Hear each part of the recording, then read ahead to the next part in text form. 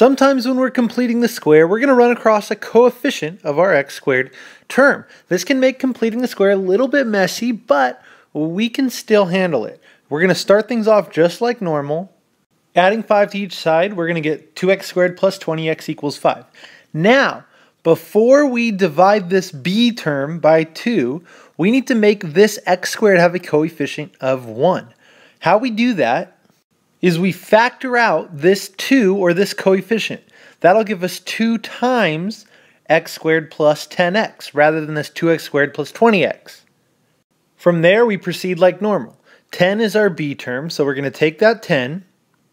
We're going to divide it by 2, that'll give us 5. Then we square that 5, 5 times 5 is 25, and this is what we're going to add to each side of the equation. This is where it gets a little interesting. We add that 25 to the left inside our parentheses, that's x squared plus 10x plus 25. Now instead of adding 25 to the right, what we need to do is see what we actually did. We added 25 inside the parentheses, but we had already factored out this 2. So if we distributed this 2 to the 25, we can see that we actually added 50 to the left-hand side. So what we're going to do is add 50 to the right-hand side of the equation to keep it balanced. From there, we still have our 2 times x plus 5 times x plus 5. If we factor that, that's x plus 5 squared equals the 5 plus 50 is 55. Now to continue solving, we could divide each side by 2 to isolate that squared term. Continuing, let's square root each side. That'll leave us with x plus 5 equals plus or minus square root of 55 over 2. And subtracting the 5 over, we're going to be left with x equals negative 5 plus or minus the square root of 55 over 2. While we might be able to simplify this a bit, we're going to go ahead and leave it. It's okay.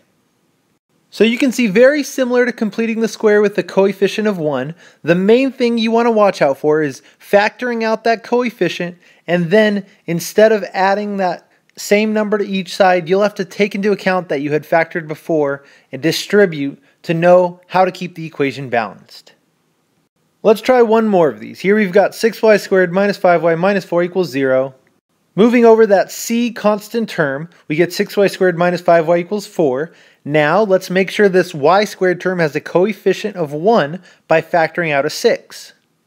Doing that, we take the 6 out. That leaves us with y squared minus. Now 6 can't be factored out of 5 traditionally, so what we do here is just say 5 divided by 6y. You can see if we distribute this out, we'll get 6y squared minus 6 times 5, 6y, which would bring us right to 5y. So if you end up with a fraction, that's okay. Still factor that coefficient out, and we're good to go from here. Equals 4. From here, let's take our b term. In this case, that's going to be 5, 6, and divide that by 2. Doing that, we'll get 5 twelfths. That's 5, 6 divided by 2, or times 1/2, to get 5 twelfths. Squaring that 5 twelfths, that's 5 over 12 times 5 over 12, we get 25 over 144. And as messy as it is, this is what we want to add to both sides.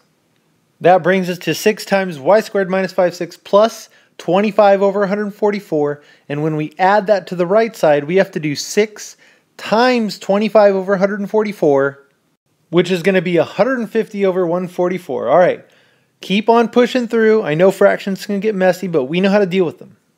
Getting common denominators here, 4 over 1 is the same as times 144 over 144. Adding those together, we get equal to 726 over 144.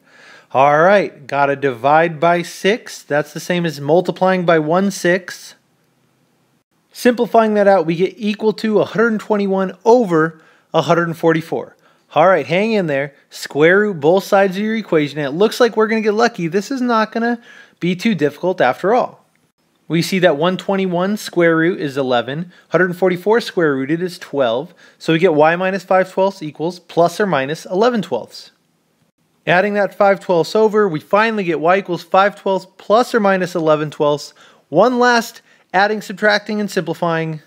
We get our final answer, y equals negative 1/2 or 4/3. Whew! You get a gold star for hanging in there on that one. Okay, so anyway, same kind of processes. You might have to deal with some fractions. You might have to deal with some factoring. But once you get the hang of them, they're not too bad. Feel free to use your calculator to help you with some of the arithmetic.